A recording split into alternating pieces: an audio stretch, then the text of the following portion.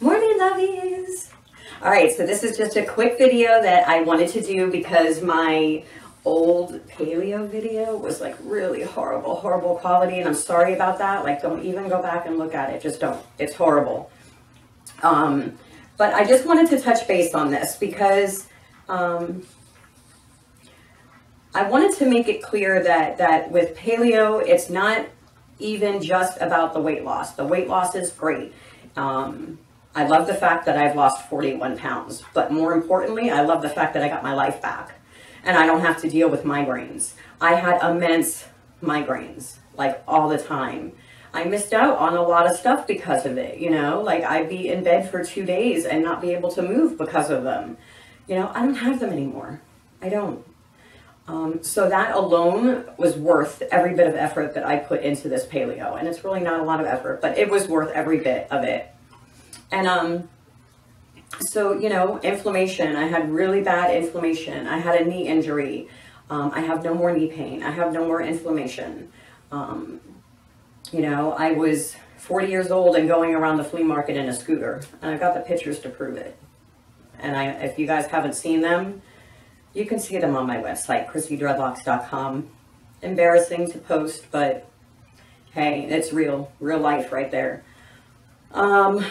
So let's see, you know, if I do this video and it reaches one person that gives it a shot and tries it and their quality of life improves, then it will just be so worth it to me a million times over.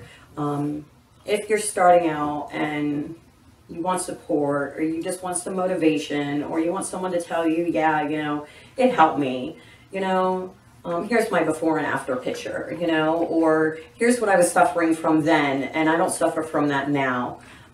Let me know, because I want to support people that want to give this a shot. I do.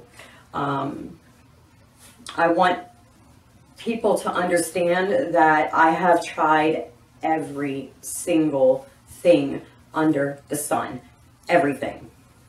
And with this, and I'm, you know, not ashamed to say, I haven't exercised a bit, not one single little bit, nothing.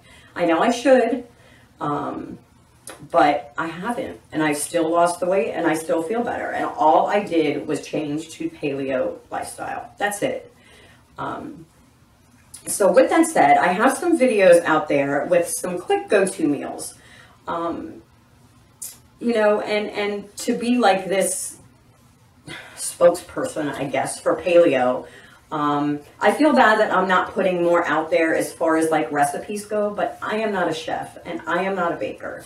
So, you know, it's really hard for me not only to get in the kitchen and make it, but record it and then make a video of it, because it takes me forever to try and figure out how to cook something. And then I got to go to the store and buy stuff. And, you know, so I found this cookbook, and it has like a lot of really good meals, and like I still have to try a lot of them, like really good looking stuff, like chocolate turtles. Really, yes, you can have chocolate turtles. I did a video on coconut haystacks, and those are really good, but chocolate turtles, yummy. My mouth is like watering. It's like 6 o'clock in the morning and my mouth is watering for chocolate turtles. Yeah, that's wrong. That's not okay. So anyway, it does have a lot of recipes in it. It's a lot of like your favorite foods that made you feel like crap all the time, you know, in paleo, that don't make you feel like crap because they're paleo. So you can have your favorite stuff, you know. And for me, it wasn't just about like, it really made me mad. Like in the beginning, like I was really mad because I felt like I was missing out, you know.